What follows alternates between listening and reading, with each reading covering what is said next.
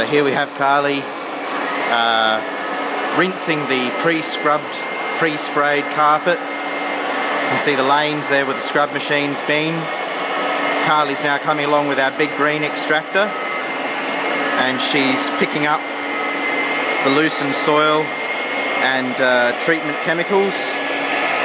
You can see that they're accumulating in the top tank, that's the effluent, and in the bottom tank where the cleaner water is, that's the solution.